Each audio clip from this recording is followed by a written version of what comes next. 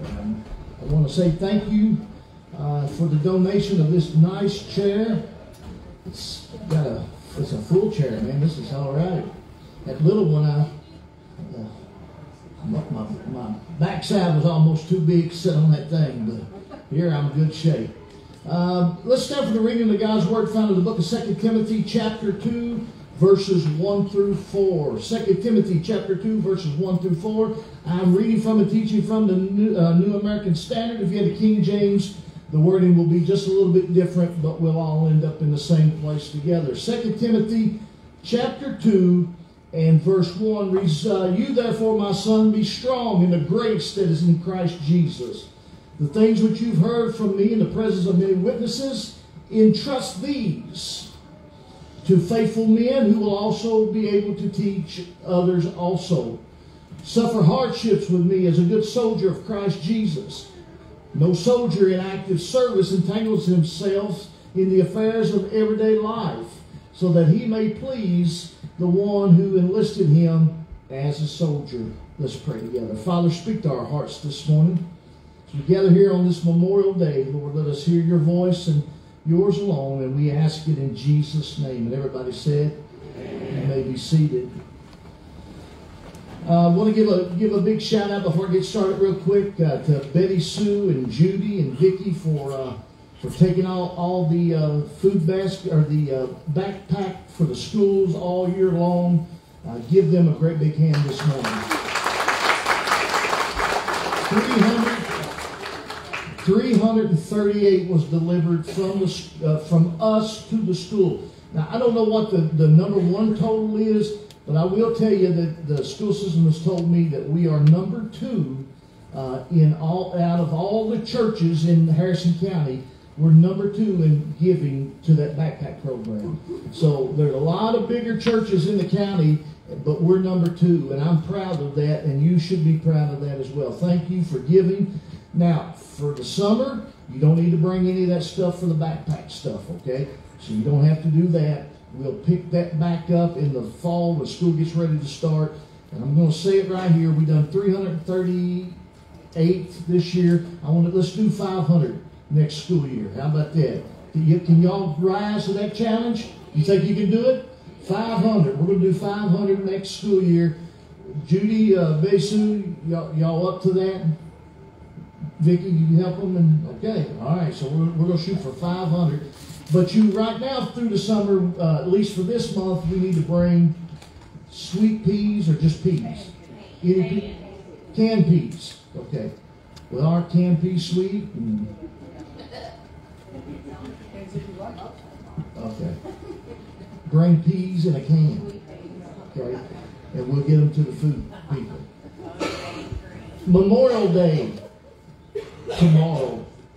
Originally known as Decoration Day, is a federal holiday in the United States for honoring and mourning the U.S. military personnel who died while serving in the United States Armed Forces. From 1868 to 1970, it was observed on May the 30th. Since 1971, it's observed on the last Monday of the month of May.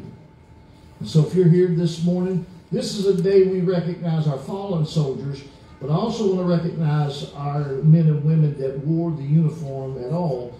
If you're here today and you wore the uniform of the United States military, would you please stand to be recognized? Please like to go again.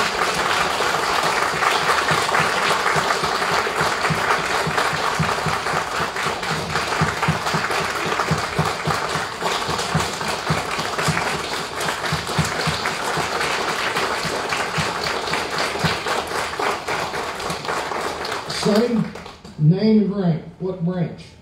Navy. Navy. What years? 60, 67, 68, 69. Okay. All right. 3 tours in Vietnam.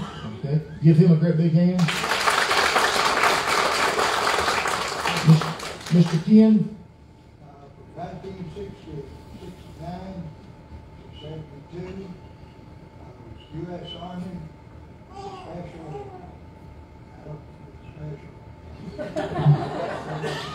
Cuban crisis, I drove the gas all the way through.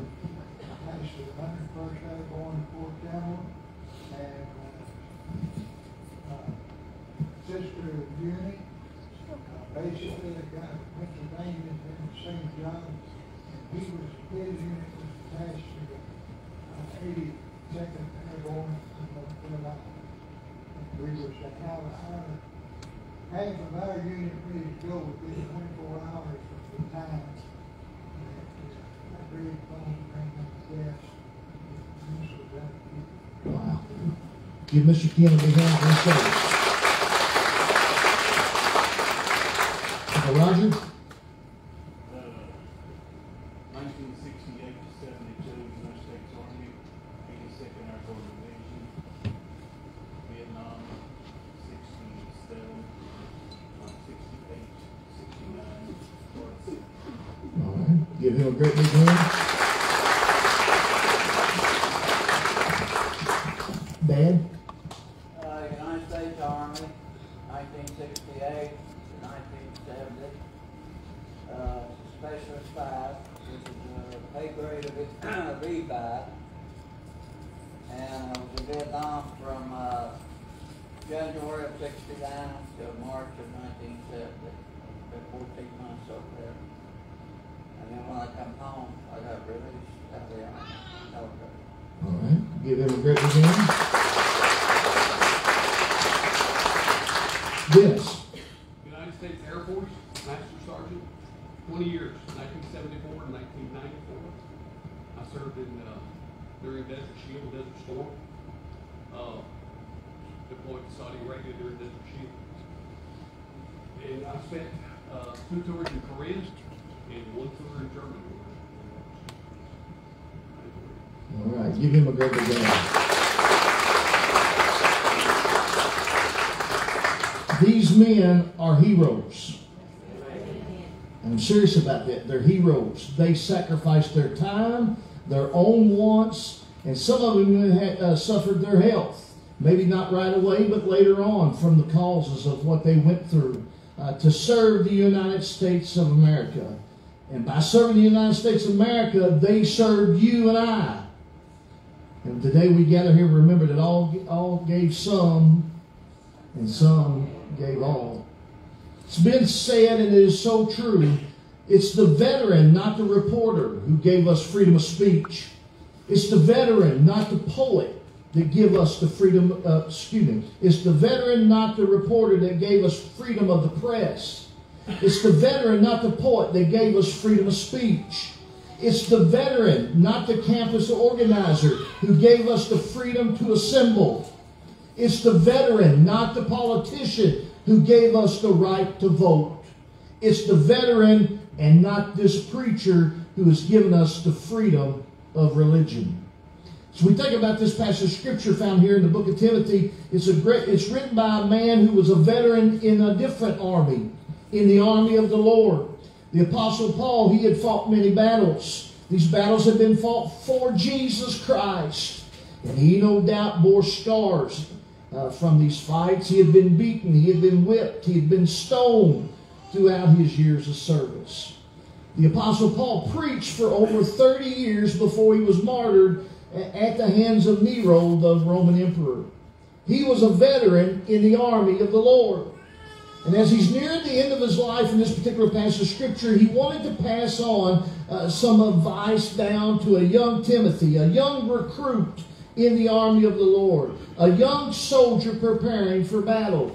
And he says to him, Timothy, in verse 1 here, "Therefore, my son, be strong in the grace that is in Jesus Christ. The things which you have heard from me in the presence of many witnesses, entrust these to faithful men who will also be able to teach others. Suffer hardships with me as a good soldier of Jesus Christ." No soldier in active service entangles himself in the affairs of everyday life. He's worried about one thing, and that is completing the mission that the commander has given him. Don't entangle yourselves with the things of this world. Ladies and gentlemen, I want to say this about this particular passage of Scripture. There's a good piece of advice for all of us. If you're here today and you're trying your best to serve the Lord Jesus Christ, you're trying to be a faithful Christian, you're trying your best to honor God and do the right things, You have to make a decision that we cannot get tangled up in what everybody else is doing. Sometimes we get this, I just found out that this terminology, I didn't know what it meant, but it's called mofo. Has anybody ever heard mofo? Or FOMO? FOMO. Sorry.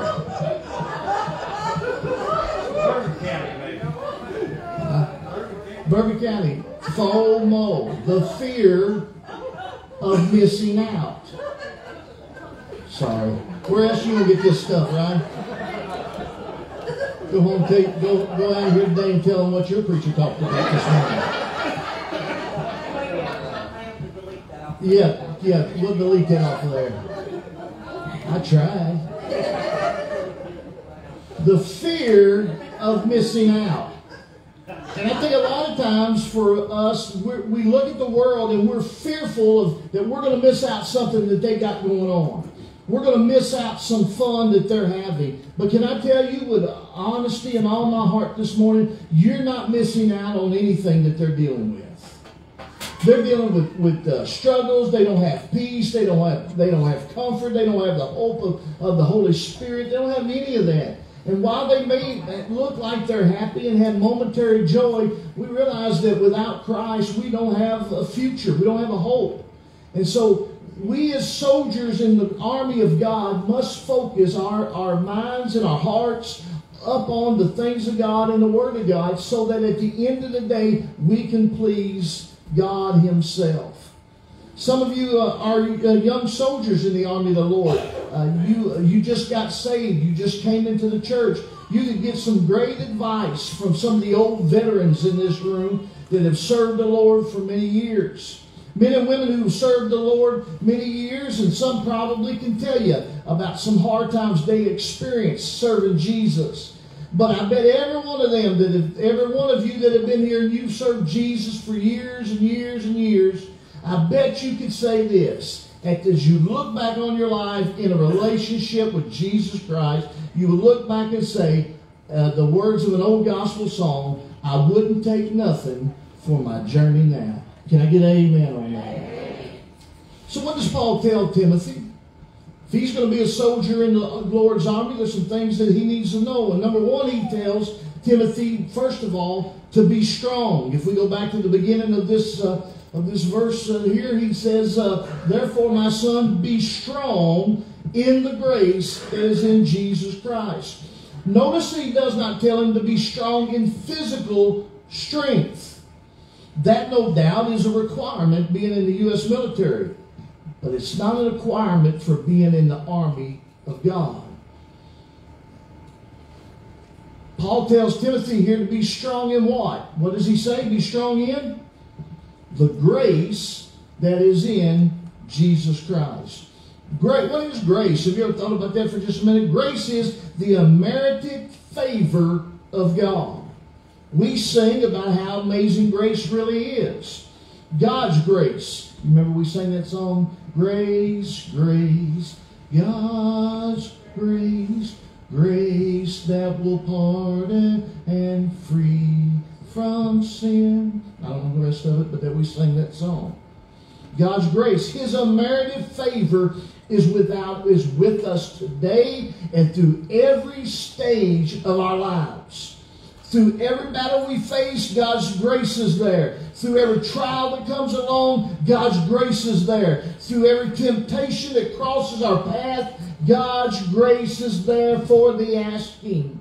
Just like every soldier needs the backing and support of the U.S. government, we as Christians fighting in the army of the Lord have the backing of God who created the universe. Ladies and gentlemen, you're not in this battle alone. I don't know what battle you're going through this morning. I don't know what trial that you're in the middle of. I don't know what thing is weighing on you hard today. Maybe you're going through a physical battle. Maybe like I am, going through the battle with my back and my health. Maybe you're here today and you're going through a battle with your finances. Maybe you're here today, you're going through a battle in your marriage or in your relationship. I'm telling you now, and I want you to listen to me clearly. You are not in this battle by yourself. All your friends may have left you. All the listening ears may have turned away. All the people who said they would always be there may have not forgotten how to get to your house. But I'm going to promise you today that there is one that is still there. He is still on his throne. He still has a listening ear. He still wants to be involved in your life. He still wants to have a part of what's going on. He will give you grace and strength to get through whatever you're facing. And that himself is Jesus Christ, who has promised that he would be closer than any friend. He would be closer than any brother. He promised he would never leave us nor forsake us. In every battle we face, God has promised to be with us every step of the way. We have grace. Paul tells Timothy to be strong in that unmerited favor. See what happens, listen to me carefully, what happens a lot of times is we get going to church and we get to serving God, and we think that we've been taught by people that don't know what they're talking about, that, oh, go to church and everything will be just great. Go to church and get saved and your life will be so much better. Now, your eternal life will be so much better when you come to God, you know Him. But that doesn't mean your life is going to get better. Jesus is, you've heard me say this, He's told over and over, in this world we will have trouble. He doesn't deliver us from trouble in this life. What He does is He gives us His grace to get through anything we face. He will walk with us and help us and guide us and be there. He's a friend to cry out to in the middle of the night. He's that ear to chew when you need somebody to talk to. He's the person that will, and when everybody else says, I'll be there, He's the one who actually shows up. You stand strong in that. You stand firm in your belief in Jesus Christ. When the trouble comes, and it will, every one of you will be persecuted for following your faith. You will be, the devil will come after you for attending church today. Every time you go through those things, you square your shoulders back and you remind yourself this. If you're born again, you are a child of the living God. You've been redeemed and purchased by the blood of the Lamb, and the devil may come against you, but you belong to the Creator of the world. You belong to the King of Kings and the Lord of Lords, and there is no way, the Bible says that no way that the devil can pluck you out of God's hand. So you hold on and you square your shoulders back and say this, I will not cave in and I will not quit. I've come too far to look back. I will hold on to God's unchanging hand, and no matter what I face, no matter what I go through, no matter what the challenges are in my life, I will trust Jesus Christ through them all. Amen. Stand strong. After all, that's what a soldier does. You got no choices to turn back when you're on the battlefield. You got no choices to turn back when you're in the heat of the moment. If you turn back on the U.S. government, they call you a deserter. You can go to prison for the rest of your life if you desert the U.S. military. And yet we all the time walk away from God when the going gets tough. Don't quit. You're going to have hardships and trials. You're going to have problems. But this army is eternal. And this army has a king who cannot be conquered. And this army will win. No matter what they put you through here on this planet, if you know Jesus Christ, you win.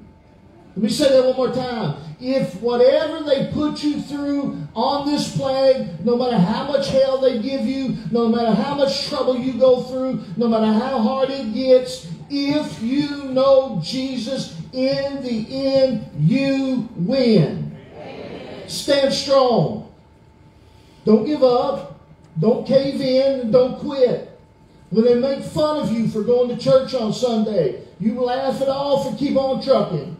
When they laugh at you because you don't do the things that you used to do, well, what happened to you? Did you get religion? No, I didn't get religion. I found a man who loves me like no other man has ever loved me before. I found a friend who will never desert me or leave me. when you have to go through obstacles, when you have to go through challenges, and you will do that in your relationships, at work, in everything you can imagine, you hold your head up high and you make this commitment. He died for me, so I will live for Him. So He tells us to be strong. Secondly, a soldier needs to be committed. Now, commit can mean several ways, but let's look at what Paul says here. Paul uses this word as this: to give as a trust to someone. When you read through the book of 1st and 2nd Timothy, you'll see all over you can see all the advice, the information, the teachings, and most importantly, the love that Paul had for Timothy. He thought of Timothy as a son. He probably longed for days when he could sit down with Timothy on the streets of gold and just talk. And who knows, maybe they're up there right now doing exactly that. But here in the short term, Paul had left on this earth, for the short time Paul had left on this earth, he wanted to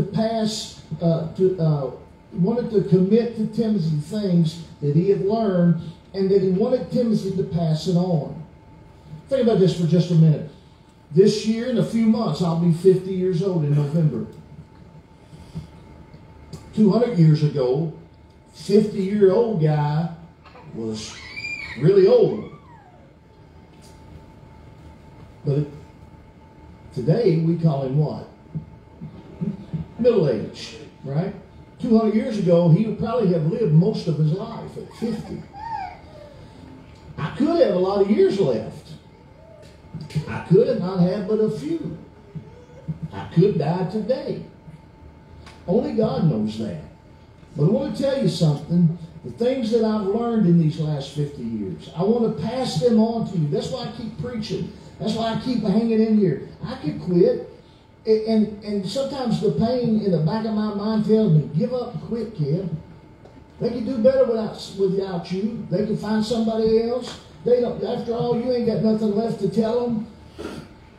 But then I reminded that God has gifted me with a gift that He gave me. It took me a lot of years to realize that He had given me a gift. And I quit taking for granted this ability He gave me to preach. And now I want to commit myself to you. That I will commit to you to teach you the Word of God with simplicity and understanding. What's that mean? It means I'm committing to you that I will teach you this Bible in a way that you can understand it and apply it to your life. That you can take this book and read it, and I'll teach it to you, and that you understand. We're not talking about eschatology or soteriology or all the ologies that you can get from the seminary. I'm coming to teach you plainly, and sometimes when I talk plainly, I get things messed up, like you saw just a few minutes ago. I don't claim to be the brightest tool in the shed, the sharpest tool in the shed, the best looking of all the preachers, the most talented of all preachers, the best voice of all preachers. I'm just somebody who found Jesus Christ, or better yet, I'm somebody that Jesus Christ found who give me a gift to be able to do what I'm doing. And I'm going to teach you as simply as I can how to apply the Word of God, because I am convinced beyond a shadow of a doubt that if you take this book and do what it says, the Word of God works if you work it. And how are you going to work it? How are you going to put it to work in your life if you don't understand what it says? And so some preachers are more interested in impressing you with a vast vocabulary that talks about all the things in the academic world. And I'm more impressed about you understanding what this says, so that when you understand what it says and do what it says, it will transform your life. And in the middle of that, sometimes I put my foot in my mouth. Now, I messed up a minute ago, and I'm sitting over here trying to think when y'all were laughing at me. I don't even know what I said. I don't know what I said, what that means. But I take it that it probably wasn't the right thing to say in church, was it? Yeah. So one of y'all tell me later what it was I said, because I have no idea what those initials stand for. Again, you take it out there and say, let me tell you what our preacher talked about. And if you want to get people to come to church, you go tell them that one. Yeah. How about Sunday night? Sunday. Yes. Yes, I got pointed out a couple Sunday nights ago. I put a city with a S-I-T. S-I-T-T? S-I-D. That's not what I said. Let's just leave it there. Again, I'm not the most eloquent, but I am trying to help you. And here's why I want to help you. So that you can put it to work in your life and see that it works. Then what he says. Now look at what he says to Timothy. All right? He says, the things which you have heard from me in the presence of many witnesses. Okay, look at that.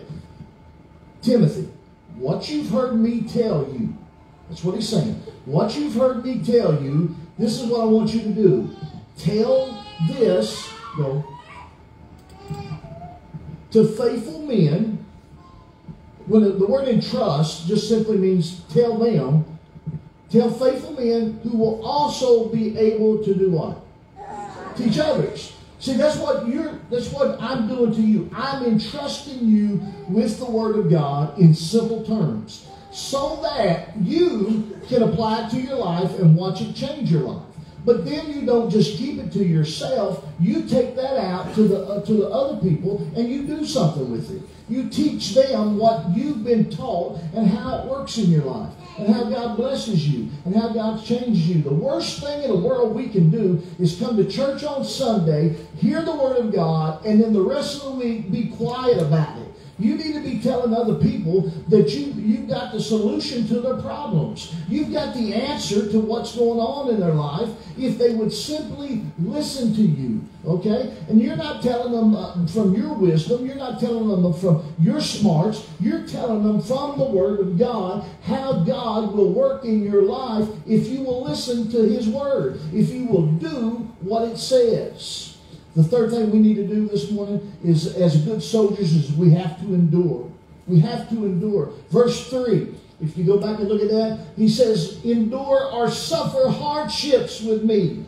Now look here. Again, I'm going to tell you, you will have trouble.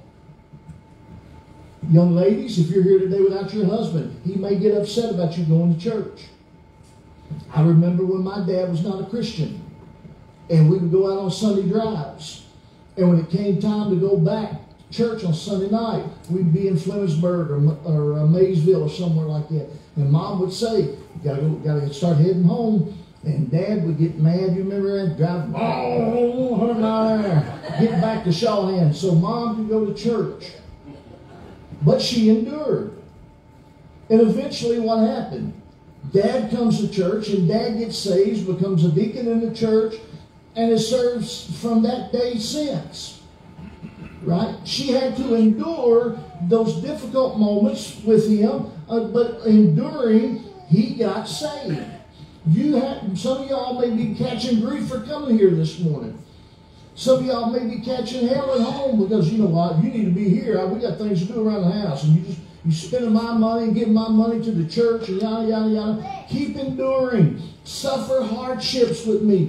That means that we're going to go through some stuff. You're going to deal with persecution. Now, we're not dealing with the persecution that the rest of the world deals with, but you know what? They still pick on us, and they still make fun of us, and they still laugh at us because we do the things that we do. Endure that. Put up with it. Keep holding on. Don't cave in and quit because it gets hard. Endure hardships as a good soldier. Nobody said this was going to be easy. And if you were told that, you were lied to. This is a hard walk. This is a tough life to live, a Christian life. It's hard. But you know what? At the end of the hardness is eternal life. A place called heaven where there is no more sickness and there is no more pain. There is no more suffering, the things of this life. Where the city where there's streets of gold and gates of pearls and walls of jasper. Where Jesus Christ Himself is waiting for us. It is worth the hardship to endure so that we can go to heaven.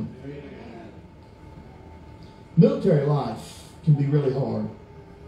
But if you ask some of these veterans today, they'd say maybe the hardest thing they've ever done in their life is that.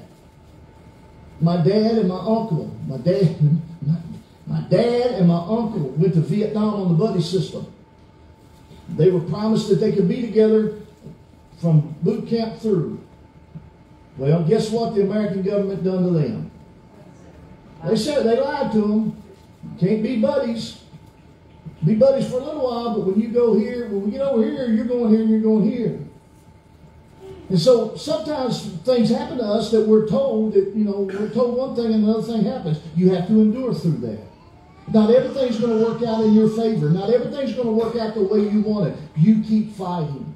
We as soldiers of the cross may be called upon to endure hardships, just as many have in the past. We are not unique. The ones that have come before us have endured hardships as well.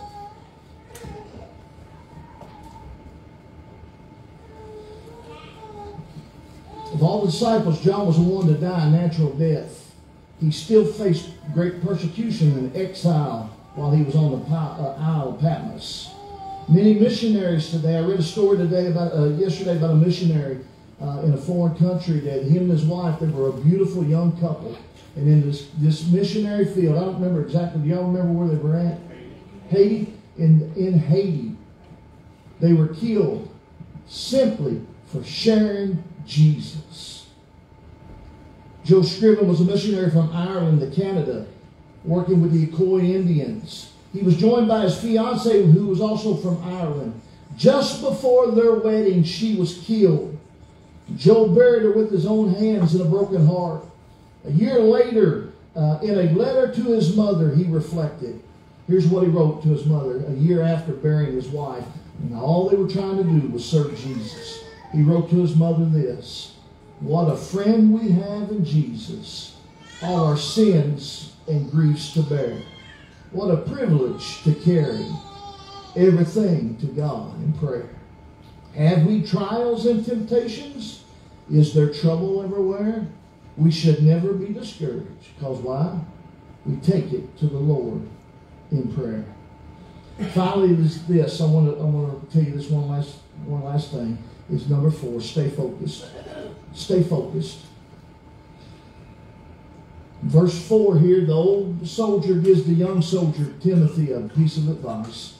He says this. He says, "No soldier in active service entangles himself in the affairs of everyday life, so that he may please the one who enlisted him as a soldier." What's he saying to Timothy here? He's saying to Timothy here, don't get distracted. Here's what happens to us a lot of times, ladies and gentlemen. We lose our focus. We look around to everybody else and see what they're dealing with. We see what everybody else is, well, they've got this and they're going through this and they're having a good time and they're, no, you stay focused. You press towards it. If we were to think for just a minute, Paul says that he pressed towards the mark of the prize of the high calling of God. We're to keep focused. This goal has got to be the best advice that Timothy was given by Paul. Just as a soldier in the Army of the United States of America must be on guard against those things that would distract him or her from doing their job, we must, as Christians, be on guard against those that might come up to distract us from doing our job. Chapter 4 of this same book, Paul's alone in prison. He's getting ready to face the executioner's block. And in his time of need, the only person that was there for him was Luke. Paul says not to let the things of the world entangle you. Stay focused. Don't look back. You may say, well, today I'm in church and my buddies are at the lake. Okay, they're at the lake. You can go after church and you'll still have time. You say, well, I can't come to church next Sunday. We're going on vacation. Go find you a place for an hour next week, wherever you're at, to worship God. You don't have to necessarily go to a church if you don't want to do that. But if you're at the mountain, set aside this time to look at God's creation. Read a passage or two from God's Word and thank God for what He's done to you. You're at the ocean. You don't have, if you don't want to go to a church at the beach, sit on the ocean side in the sand. Look at God's creation and give Him thanks for all He's done for you. Maybe today you'll go sit at a grave of a loved one who's gone on. Don't think about the bad times, because those are the times that God used to transition us into glory. If you go to a graveside of somebody who was born again, you go and you sit and you think about all the good times and all the wisdom and all the things that you shared together, and be reminded that eventually when your time comes, where they are on the streets of gold, if you'll retain yourself in Jesus Christ, you'll follow Him, that where they are, you can be also. You got to keep working this thing, man. But don't give up. Don't quit. You've come too far to turn back.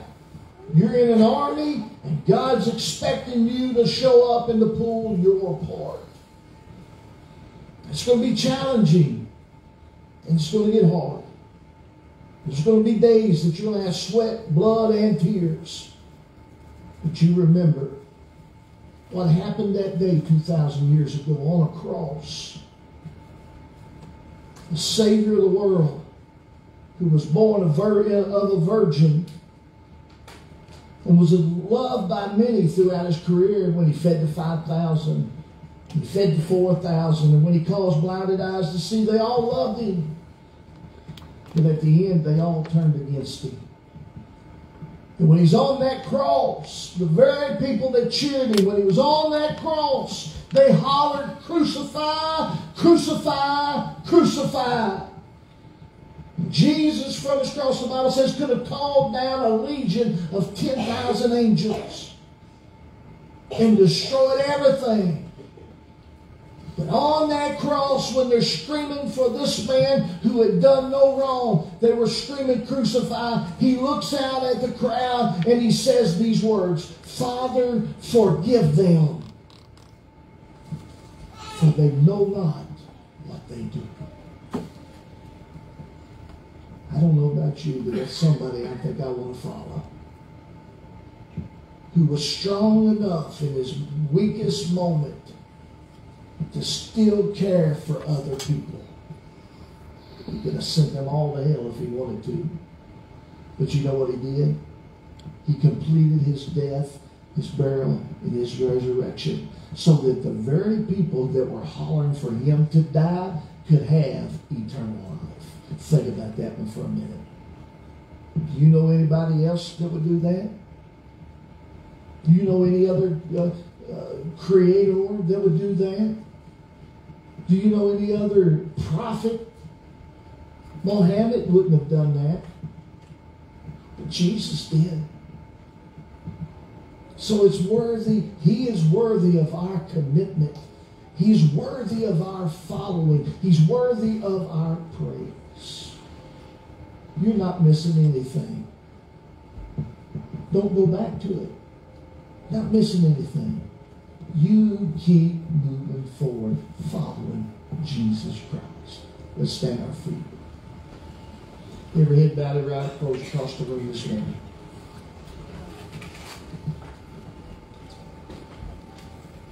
We gather in this room today to lift up the Lord. We remember the ones that have gone on before us as we think about Memorial Day.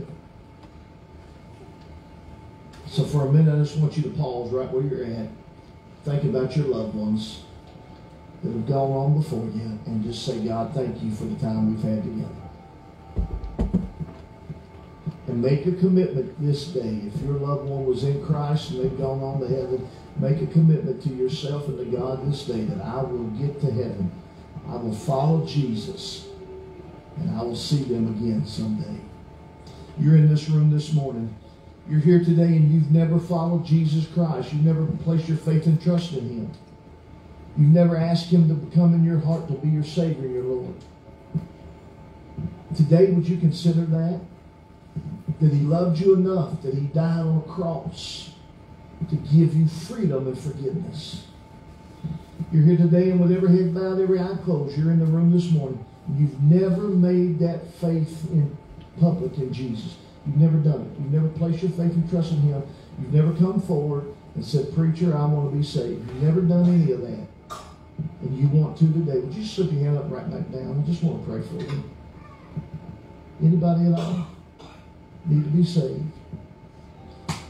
You're here today, and maybe today you've wavered in your commitment. You're a Christian, but But it's easy to get discouraged and give up and quit. Today I want to encourage you to come before the Lord and say, God, give me the strength. There's nothing back there for me. Help me continue to move forward in my walk with you. Father, all around the room is followers of Jesus. We all go through struggles. And maybe I'm talking to people right now that are going through the hardest times of their life.